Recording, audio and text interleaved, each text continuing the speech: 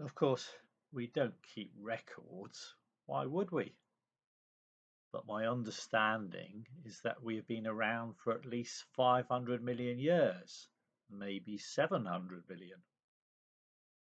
I don't believe there are any other multi-organ animals that have been around for longer. Without doubt, the whole notion of time is a bit of an abstraction, but I do admit that there is some usefulness to thinking in terms of years, since a year describes a shifting pattern of seasons that repeat throughout one's life. For the same reason, it makes sense sometimes to think in terms of days, since they describe the cycle of light and dark, the appearance and disappearance of that great sky creature, the sun. Months would also have a meaning if they were used to describe the growth cycles of our other major sky inhabitant, the moon. But the two-legged mammals who use these words have applied the term month without reference to the moon's waxing and waning, so it doesn't make any useful sense, even if it might have originally. They also talk about tiny periods of time called hours, minutes, and seconds. But clearly it serves no purpose to think like that, since those terms don't correspond to any observable patterns in reality. To put our 700 million years in perspective, I'd like to point out that those dinosaurs only appeared around 230 million years ago. But then they were gone again by about 65 million years ago. Still, that 165 million years of existence is almost as long as the less than 180 million years that mammals have managed so far. As regards those two-legged mammals, more on them later, they only appeared around 6 million years ago, and the particular type which now infests the whole of the Earth's land surface only appeared around 200,000 or 300,000 years back. All the other two-legged ones are already gone, and I wonder how long this lot will last. The main problem for the dinosaurs, and for mammals too, no matter how many legs they have, is that they mostly try to live in that dangerous dry world outside the oceans. Hence they were exposed to the effects of that asteroid, which the dinosaurs were completely unable to deal with, so it happens. As everyone knows, more than 70% of the planet's surface is ocean. So clearly those of us who live in water are the normal creatures, and attempting to live on dry land is a strange and dangerous strategy, especially since those land dwellers need water to survive as much as we do. More than 96% of the planet's water is in the ocean, so naturally that is where we choose to live. Our bodies are around 95% water, whereas those two-legged mammals are only about 60% water. Living in that strange, inhospitable environment seems to have left them weirdly desiccated, if no less dependent on water for survival than we are. Now, in case you think I'm just prejudiced against mammals, I should point out that the asteroid did have an effect on the oceans too. There were marine dinosaurs too, but they couldn't survive it. Ocean life as a whole, though, seems to have come through that disaster better than land life. But anyway, not all mammals are stupid. The whales, you see, were smart enough to realise they'd made a mistake in leaving the oceans. Eventually, about 49 million years ago, they started returning to water, becoming fully aquatic around 5 to 10 million years later. Their nostrils migrated across their heads to become blowholes, and their front legs became flippers. The best their nearest land-based relative, the hippopotamus, can do is to spend up to 16 hours a day in whatever water it can find up there. but it can only last about 5 minutes underwater. Those two-legged mammals, though, are a lot less sensible than whales or even hippos. They are so ill adapted to the environment they've chosen to live in that they need to build fake shells to survive it. Not a real tight-fitting shell, such as a lobster has, that is part of their body, but one they have to make out of land stuff. They call these loose shells homes and tend to die if they don't have one. And even that is not enough. They also have to put on another false shell closer to their body. They call this their clothes.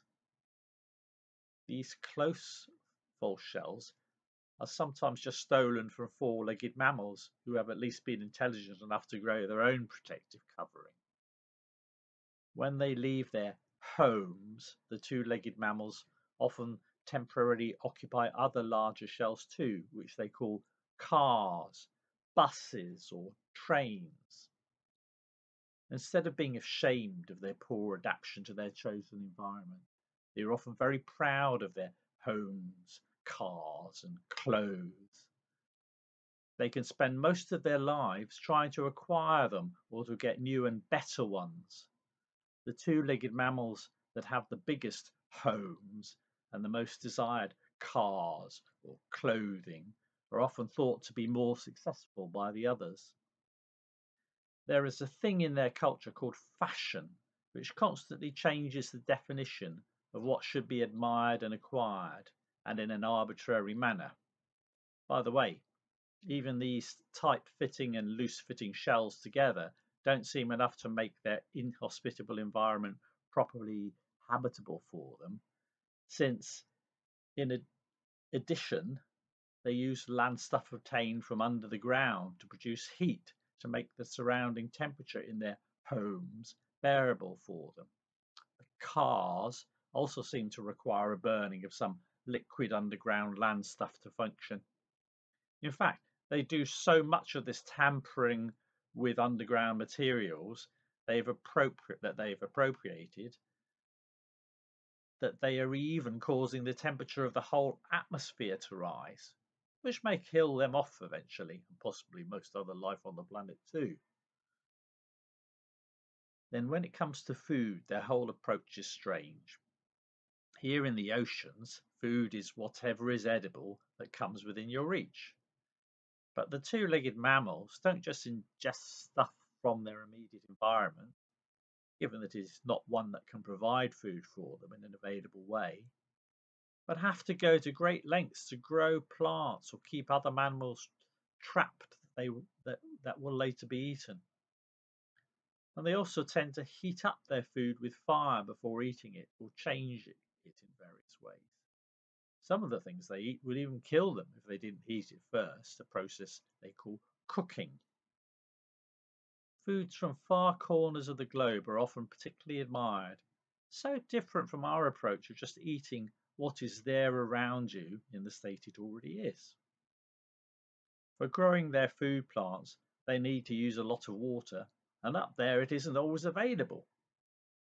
In fact, about half of them, around 4 billion, experience water scarcity for at least a month a year. Even water for drinking can be hard for them to find in some places. There are plenty of those two-legged mammals who have to walk for miles every time they need to fetch some. Clearly, it should be seen that the two-legged mammals are creatures living by choice in an inhospitable environment with weird attitudes and values. Apart from their homes, clothes, and cars already mentioned, they also spend a lot of their lives gathering other possessions around them. Obviously, there is no need to gather clutter. As we jellyfish know, it is much better just to float free in a hospitable environment and not surround yourself with useless stuff. Of course, we do have some things in common with them. We also use sexual reproduction, for instance, but we are not so obsessed with it as them, since we also do asexual reproduction during our polyp stage. Water is obviously a much more suitable environment for life than dry land. It almost goes without saying. I'm not sure about those sky creatures and their realm, though, since we have little to do with it directly. The sun and the moon seem benign creatures and very powerful ones that live perfectly in harmony with their element. They're also both very long lived, since they were already around when we first appeared and don't seem to have noticeably aged at all. They have water up there. In fact, that is where much of the water available to land-dwelling plants and animals comes from, in the form of rain. It moves around the sky as clouds, which donate their contents to the earth from time to time. Sometimes the sun is completely hidden by those clouds. I suspect that is when the sun is drinking, since one doesn't see it doing so on other occasions.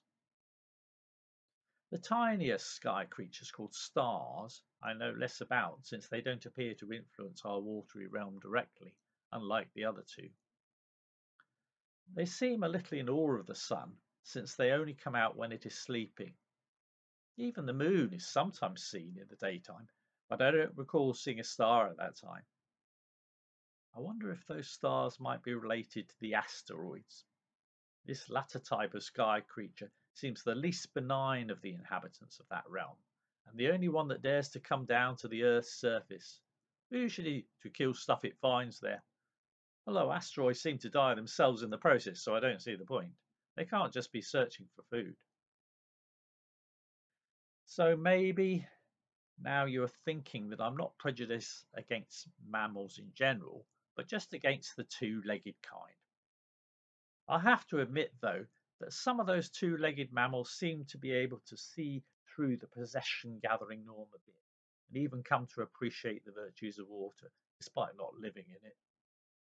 About 2,400 years ago, in the place on the world's surface they called China, someone wrote a text called the Tao Te Ching. In it, the highest good is described as being like water, because water benefits every created thing, and yet does not contend with any of them. Elsewhere it notes that water is more yielding and soft than everything else, and yet it can attack the solid and the strong better than anything. Maybe two-legged mammals in that part of the world are smarter than elsewhere, because I noticed that someone born within the last 100 years who grew up there also says something intelligent about water. This two-legged mammal called himself Bruce Lee, and he once advised his friends to be water. Easier to do for a marine inhabitant like us jellyfish, of course, but a good goal for all creatures to aspire to, whether they are two-legged mammals, asteroids, or hippos. If you want your species to be around as long as ours has been, you could try it. I don't know if we jellyfish will last forever, of course, but we seem to be doing pretty well so far. There are even some jellyfish on the island of Palau who are managing to survive in a lake rather than in the ocean. Of course, the ocean is where they originally came from before some event in the dry world cut them off from it. Perhaps the jellyfish which is most to be admired, however, is the one called by the two-legged mammals Turritopsis dornii. This one grows into a sexually mature individual, as we all do, but is capable of reverting back to being a colonial polyp.